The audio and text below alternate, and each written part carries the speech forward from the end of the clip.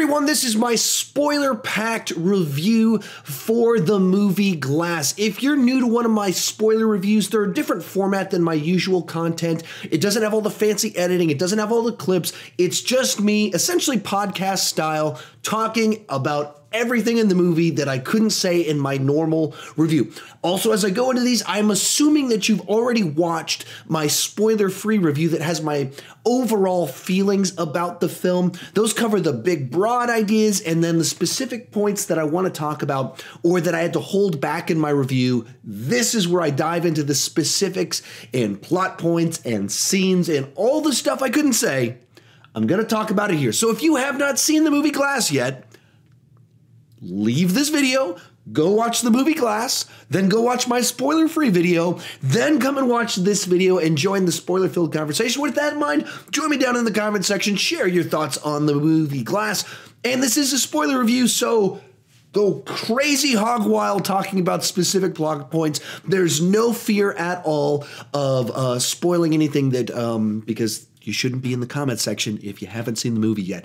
So with all of that said, we're going to get started. Actually, I should say I'm sort of losing my voice a little bit. I've been kind of sickish the last few days, really bad cough. Earlier today, I recorded 2 different interviews that were both about an hour long. And so, like I said, I have got a cough and cold and everything. So if I talk too much, if I exert myself, I'll start coughing. Just so you know what's going on as we go into this video and why I sound a little bit different from normal. And with that said, we're going to get started talking about Glass, and we'll kick it off with our update on where David Dunn is in life. And I just loved the way that the movie starts. And as soon as the credits start rolling and they put the intro credits, we see a crime committed, and you're thinking, oh, are we going to get to see him in action? And then it cuts to these guys back at their apartment, and they're talking about the Superman punch and took the guy down with one punch knockout power. And you're going, oh, it's about to go down. And then, of course, David Dunn shows up to exact vengeance upon the people. And then he goes home, and we learn that he now has his own security company, which is a nice little life upgrade for him. Just seeing that, because he was a security guard before, working hourly rate and things like that. It's like, yeah, maybe he could be doing more than this. And then knowing he's running a security company, it just feels like his life really did come together because of the events of the previous film.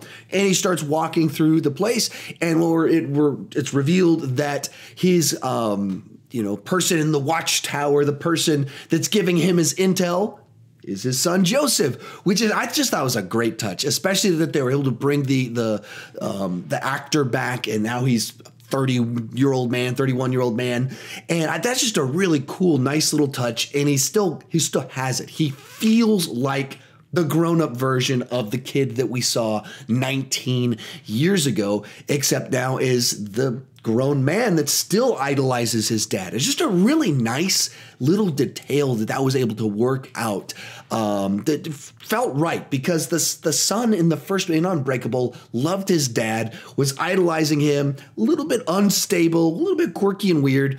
And all of that is still true inside of this movie. And then as it starts to establish the pieces in this, as we know the Beast has kidnapped some more girls and they're trying to track him down, we learn that the police are looking for David Dunn. And so there's this sense like you got to be careful. And I love the fact that David Dunn won't back down. He's just this different guy from who we saw in the first film. Both the events of that film and the 19 years have made him into a guy that I don't care if the police are after me. There's some girls that are in danger and I need to go and rescue them. So it leads to this very nice little scene as he wants to go out for a walk, and then his son doesn't want him to go out for a walk, and they're going back and forth. And then we get our mandatory M. Night cameo standing there at the counter, and he's like, dude, let your dad go for a walk. And then they have the nice back and forth where it's revealed that the cameo of his character in all 3 of the movies in this trilogy are the same, which it could have been a little bit of a, movie cheat in there that he had different cameos in Split and Unbreakable, but then this movie kind of ties it together of like, no, it's the same guy, and just with a little line of saying, oh, I had some trouble and I recognized you from way back in the day. I was running with a bad crowd and had to get reformed from some of that stuff. I thought that was a real nice little detail. So then David's walking the street in the area where they suspected there might be some action, runs across, I believe it was Hedwig, walking down the street. He gets the visions of everything going down, which leads him to go to rescue the girls. The Beast returns, have our first little showdown between the two of them. And once again, just a nice little moment for David to get to be the hero, for us to fully see him as the guy, that potential we wanted to see. I just loved that whole first beginning section as we got to see that potential demonstrated for us. And just the little details it gave us that he really did become the hero, that he appears to have told his wife, that they stayed together, that his son still idolizes him, that his career took off. Everything about his life was good. And so as we move into the things in the third act and where all of this leads to, what we know is because of that first movie, he really lived a good life that mattered, that helped people, that saved people. And so as the certain feelings you might have at the end of the film that are negative, the beginning of the film makes them a little bit obsolete in a certain sense, in that he got to be the hero. We didn't get to see those 19 years of adventures. It would have been nice if M. Night had found a way to tell us some story 10 years ago, or like, and then the adventure of winning, and whatever it would have been, Unbreakables or whatever from 10 years ago. That would have been cool. We didn't get it. But what we know is he did do all that stuff for 19 years, lived a good life. His marriage was saved. He was a good father. They've got an amazing relationship. And then he wrestles the Beast and have some nice action in there. They fall out the window and lights shine, and we're introduced to our Sarah Paulson character. I don't actually remember what the doctor's name was. And, she's David Dunn. We knew you were going to be out here, and she's tracked him down. And this leads us to the body of the film, which is at the psychiatric ward. And I hated this. Psychiatrist lady character, because she just seemed obviously so dumb. Like that, like why aren't you like paying attention? How do you not know that there's things going on here? And then so right at first I just hated her for trying to undo, like not believing them and thinking that they're just crazy. And then as they started to dig into some of this stuff and they started to like present this worldview of like what if like just these traumas caused you to believe something? What if you are just this, David, you just have a gift for instinctively putting the pieces together, and you're not like a trained at any of this stuff. You're just really good at it. That's a real thing that a person can have. There's people that are just really strong. You could be a person like that. And then you just, because you were lucky in a train wreck, you think that you're unbreakable because you've got a couple of gifts and you got lucky. And I was watching the movie as they started like really breaking down some of these ideas. And I started to think to myself, like, is that where this is going? Because I'd heard all the rumors that people hated the third act. I was like, is that like, did he pull a fast one on us? Did we see stuff that wasn't there? Like, should I be doubting myself? Because they showed me him touch people and he put the thoughts together, and she starts describing like, what if that's just what it was? And that you just start to, and you go, oh, is he breaking down his own movies, breaking down his own mythology? That's a bold move. I could see why some people would be mad about that. But then they kept building the case for it of like, what if, these sorts of, being the best at something, instinctive in seeing things and putting it all together just in your mind without even having to think about it, that in a certain way is superhuman. It doesn't mean that you have to have superpowers with mystical abilities. And so it's like, is that where this is going? That's an interesting little twist. But it made me doubt what I saw. It made me, the way the characters were doubting, I was kind of doubting things and rethinking. It was like, okay, all right, M. Night, you're messing with my head a little bit. You're getting the character to mess with my head. I don't know that I like that she's doing all of this. And then we discover while we're here that Mr. Glass is kind of in a comatose state. He just sits there fidgeting, acting kind of crazy and kooky all the time.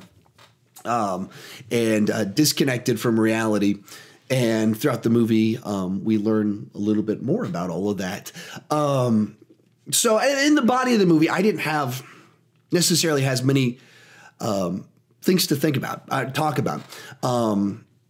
Even as I was making my notes to do this video, the middle of the movie just kind of felt like it stood on its own. It explored these ideas about, is this real, is this not? We get McAvoy doing a lot of McAvoy type stuff. We get Elijah Price sitting there in his chair and seeing it, like, but there wasn't a lot of like spoilery type things like that I wanted to dig into on the specific plot points, because it's just exploring the ideas of the movie, which was some of that was fun, and then seeing them having a counseling session together was interesting.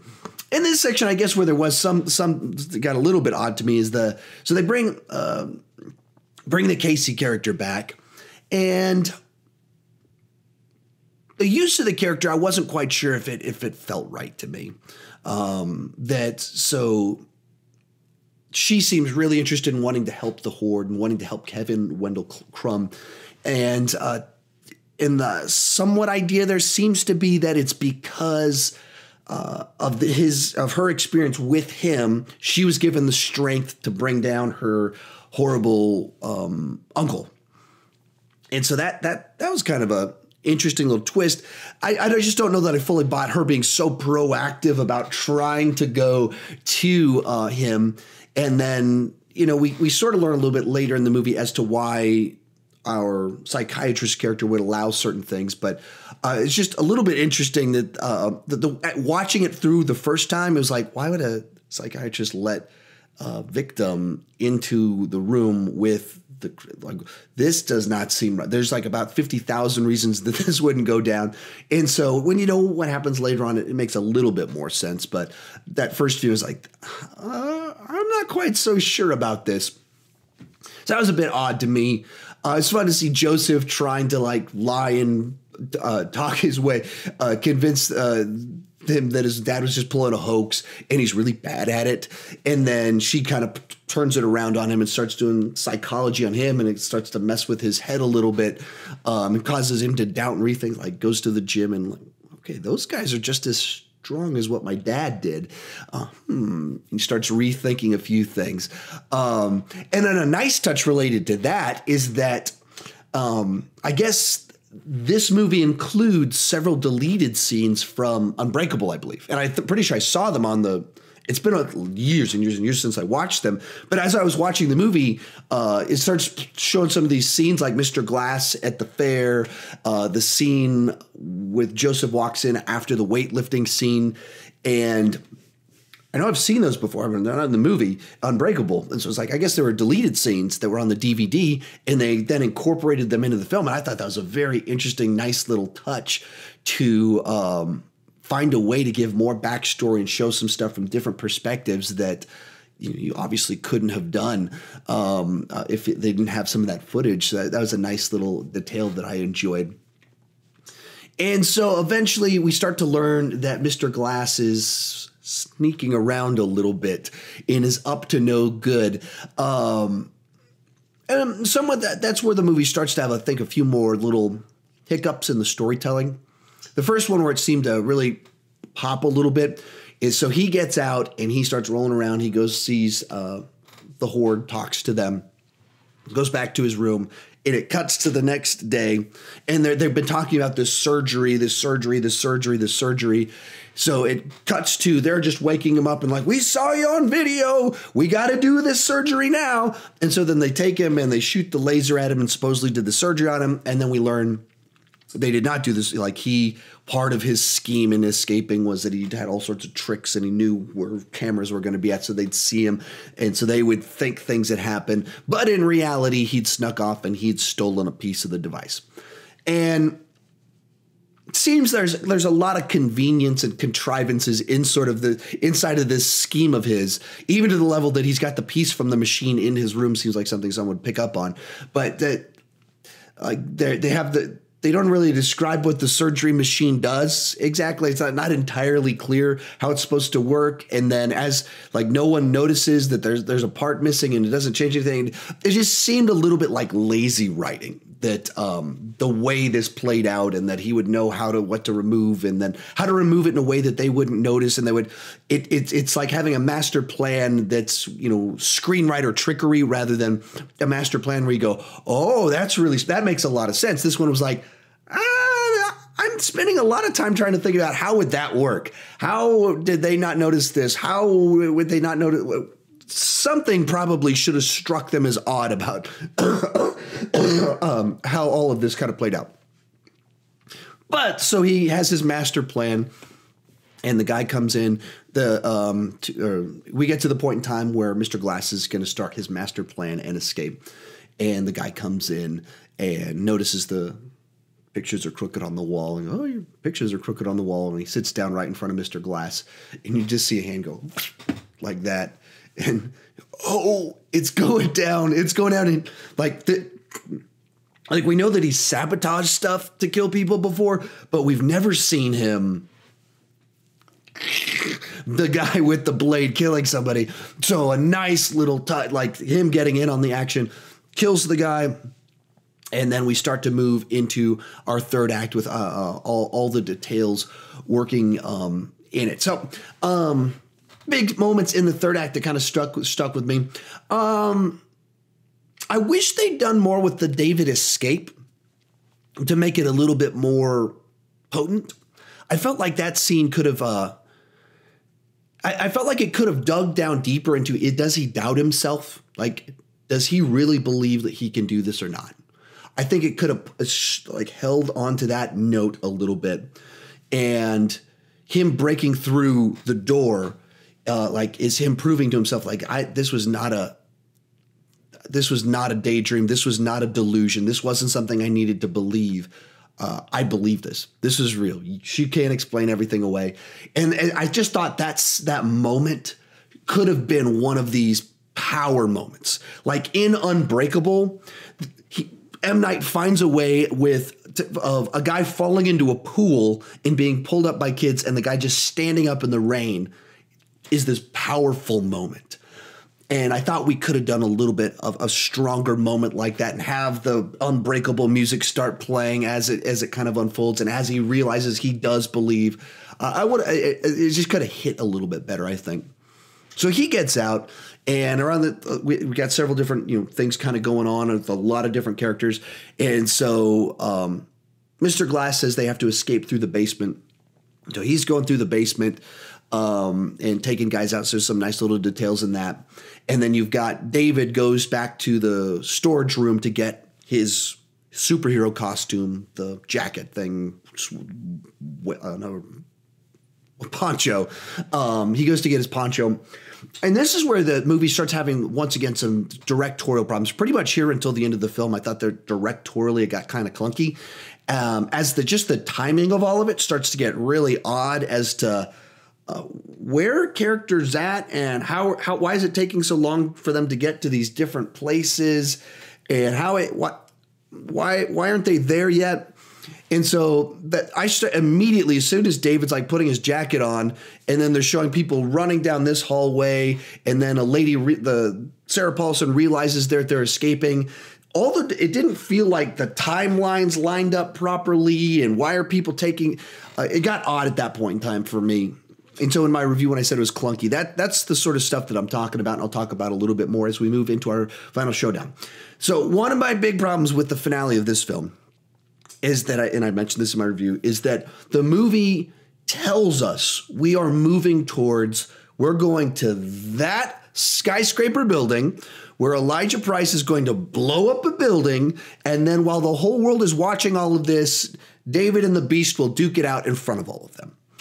The movie tells us that is what we are moving towards the stereotypical superhero big showdown. It says that is coming. So as you're watching the movie, and what happens is they run to the front area of a psychiatric ward that has a view of a building in the background. It's not a very cinematic finale. It's not a big sequence of any sorts of the imagination, which We're coming off of Unbreakable, which is not a movie that was full of big spectacle. We're coming off of Split, that is not a movie with big spectacle. In fact, Split is a very restrained movie in very few locations, in all contained locations. Unbreakable had a lot more to it. It was a bigger movie, but not a spectacle movie.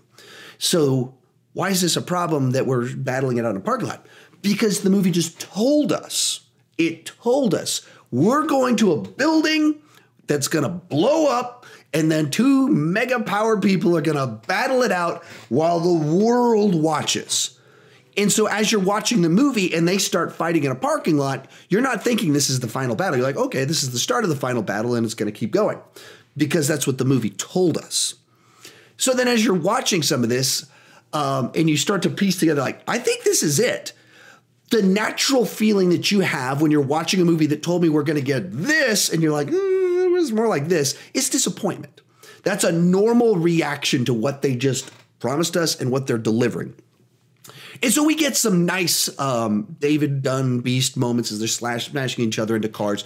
None of it's as good as you want it to be, though. None of it is just like slam bang awesome stuff happening here.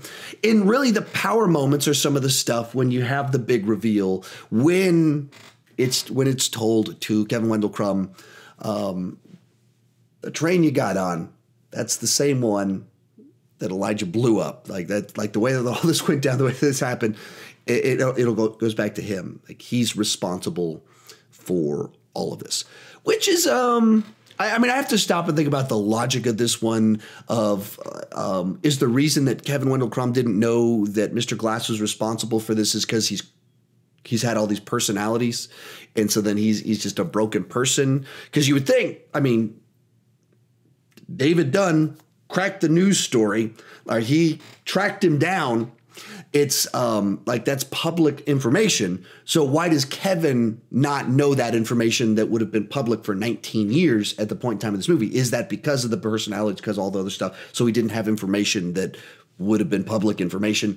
So I don't know if that's a plot hole or if I'm missing a little detail in there. But as for the audience, it's new information for us. So it's a little bit of a powerful, like, oh, it is all connected. That's kind of cool. And it leads to kind of that nice little moment where the beast, of course, now is going to take out the person that's that hurt Kevin. So that painful and powerful moment where the beast punches Mr. Glass in the chest, collapses to the ground. And I mean, it's just, oh. But at the same time, David Dunn steps up to defend Mr. Glass, which just has that nice balance to it. So they break out into their fight, or continue their fight at this point in time, and move towards the undoing of all of this, our water container deal. And so they battle it out in there, pop out on the other side of it. David Dunn is choking out from being in the water. And right around this same time, we got Casey runs up to him to get him out of beast mode, calls out Kevin Wendell Crumb. And this is where the whole thing starts to get turned upside down. And so he wakes up and then gets shot in the chest. I guess I skipped over the part in there where the SWAT team shows up. David Dunn puts the guys into the locker, which seemed a little bit like the pace, like the rate at which David is like moving these guys, bends the metal bars, seemed like this very leisurely pace in light of everything going on, bends it, and he keeps bending it to keep them in there and keeps bending it, which makes for nice footage for later in the movie. But at the moment, it's like, doesn't he need to go get the beast? Doesn't he need to go stop that other guy over there? Once again, too, some of the direction feeling like it just seemed like the pieces didn't quite fit together, so he had to kind of mash it a little bit to make things work. So he locks them up. Fast forward to where we were just at. Sniper guy takes out kind of Kevin Wendell Crumb because he does not have the strength of the beast. He goes down. David is kind of struggling on the ground, and then someone walks up and starts putting a boot on his foot to push his head into the water. And to me, this is the thing that's unforgivable in the movie. They killed David Dunn by having him get thrown into a water container that he escapes, so he's weakened from that. And then he's like pathetically like laying on the ground, and someone puts a boot on his head, starts mashing his head in the water, and then someone goes, wait, touch my hand. Oh, so you can know the truth. Hey, I would have let you keep doing what you were doing, but the Horde came, and we have to have balance. And so just so you know, like we're not the bad guys. We're not the good guys. We're the people that keep the balance in all of this. So just so you know, all right, boot him. And then boots his head in the ground. And so the guy that was the star of the first movie, the hero of all of this, not only does he die a pathetic death, he doesn't get like a final monologue, doesn't get a final line. He doesn't die sacrificially. He dies like just with a camera shooting under the water, I think, is the angle that they give as he dies. And I'm wondering, like, what was Joseph doing? Is Joseph like standing 10 feet away like, hey, come on, dude, stop. Like the details of exactly how some of this stuff, like the way it worked out, I didn't even understand, like, why isn't some of these other characters doing something, I don't understand how this is exactly playing out. Once again, to directorially, it seemed a little bit shaky towards the end. So then boot on head, and he dies. And then Kevin Wendell Crumb gets his final monologue as he dies. Mr. Glass gets a final monologue and chat with his mom, and you are stupendous, you're fantastic, or whatever her line was to him. David Dunn, face first in water, boot on head, killed by some random guy. As we learn, and our movie gets hijacked suddenly by whoever these people are that we now learn are the real bad guys inside of all this that want to keep the superheroes a secret. And so they decide that they have to kill all three of these guys off because they weren't able to convince them that they didn't have powers. And we realize, oh, we get our M. Night Shyamalan twist, turn it all upside down. That's what's really been going on all along in this movie. And that's why the lady was saying all this stuff. And she was trying to trick them to keep them alive. So she's not so bad after all. Not good, but not as bad as she potentially could be. And then for some reason, they let Joseph, Mama Glass, and Casey leave. Even though they just watched it, like we just learned that they'll kill a hero in cold blood. And then they see these three people that are like mad, like, why'd you kill my dad? Joseph's yelling at him for probably because, for obvious reasons. And they're like, all right, we got to go now. And they wave goodbye. I don't know how that moment played out, that they just left and thought that Joseph wouldn't do something about this. That's what I was wondering. Like, is like the final scene going to be like, because I guess Mr. Glass said something like, this was always an origin story. So it's like, does this mean that Joseph's going to become the Punisher and the final scene in the movie is him shooting the lady in the head or something? Like, where exactly is this going? And so then it cuts to her saying her plan, meeting with her peoples. And then we realize the final reveal in all of this is that Mr. Glass did have a master plan. And much like a lot of this movie, there's misdirection stuff going on. We got our big turnaround that he hacked the cameras so that they would be recorded off-site and then sent off to the three sidekicks characters, the three sidekicks to each of these people. We'll get a copy of it, and hopefully they will get together and do something with this information. So our Sarah Paulson character learns this, screams in the hallways like, uh-oh, she's failed. And then we get the final scene where the three of them sit down at the station. They've released it to the internet, and then it starts playing. And so at the end of the movie, really, the way it ends up playing out is it creates a scenario where there's a worse villain than the people that we thought were the real villains. And our three lead characters, all get to be victorious in their own way, and get something positive to happen that can feel satisfying in it. So Kevin Wendell Crumb, the Beast, gets to ultimately do what he meant to do, and he avenges Kevin's father's death. And so he kills the guy responsible for all the pain. And so it takes out the ultimate person that has wronged Kevin. David Dunn, by the end of the movie, like, even though he's defeated, Mr. Glass is taken out and the Beast is defeated. So the villains that he was trying to stop they have been stopped. And so that's a good thing. And other bad guys get taken out as well. And then as for Mr. Glass, obviously, he gets to be a hero too. And he's responsible for taking down all these other people. And he's responsible now for more superheroes, supervillains as well, being revealed to the world because this agency is now exposed. And so, you know, you start to, there's a sense in which we get a totally different victory than we were expecting. If you wanted to just see David Dunn at the end of the movie putting a beat down on Mr. Glass and the Beast or whatever, we don't get that. M. Night totally plays against our expectations, and he delivers a surprise, there's another villain and this other victory. And it's tough to know how I still don't fully know. Like, I really like that he didn't give me the obvious thing. And I was kind of worried when they said, we're going to go to the towers and we're going to have a big showdown. And I was like, I've heard all these rumors that people hate the last 15 minutes. Is it in the last 15 minutes, is the Beast and David Dunn going to start flying around buildings and have heat vision and like he goes for it? Like, is that what this is? And he just tried to pander by giving us exactly what we wanted? No, he doesn't do that. He does the opposite. Oh, you wanted a big showdown? There's a showdown, but nope, there's a different bad guy. And you want a victory? You want this movie to end on an impactful moment? I'm going to do that, but it's a totally different one than you were expecting. That's cool. Does it fully satisfy me? I'm not quite sure. Would I have preferred to have a lot more David Dunn as the hero? Yeah. Did I want David Dunn to die a heroic death? Yeah. Did I want him to die with his face in a puddle? No, not at all. And so it's a tough mix for me to know what to make of some of it, because I appreciate that he did something different. There's a lot of moments I think he should have put in there. And then I think there was some lazy writing in there of, okay, we're going to kill off David Dunn. We're going to kill him off in a way that is setting up all these other characters. Okay.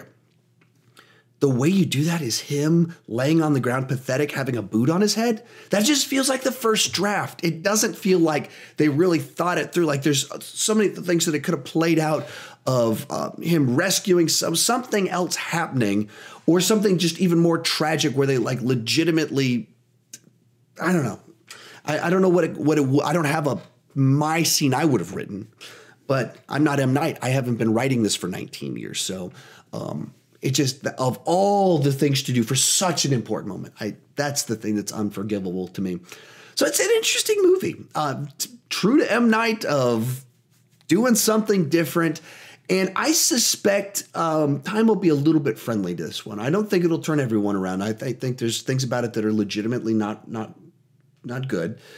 But I think a lot of people, once they get past the initial shock of, I didn't get what I wanted, I got something different, that they'll start to come around a little bit more to it. And some people a little bit more mixed. When you watch the movie, knowing what it is and where it's going, I think they'll like it a little bit more, is what I suspect. So as for me, as I said in my ranking of the movies earlier today, or yesterday, since I'm filming this the day that I posted, and I'm posting this one the day after I filmed it, this is my middle favorite. I liked it more than Split on first viewing, and I imagine that it'll stay that way. And I like Unbreakable the most by quite a bit. So that's my take on the movie. Like I said, I'm not feeling great. My voice is almost gone entirely by now. Tell me your thoughts down below in the comments section. Thank you guys so much for watching, and keep talking movies too much.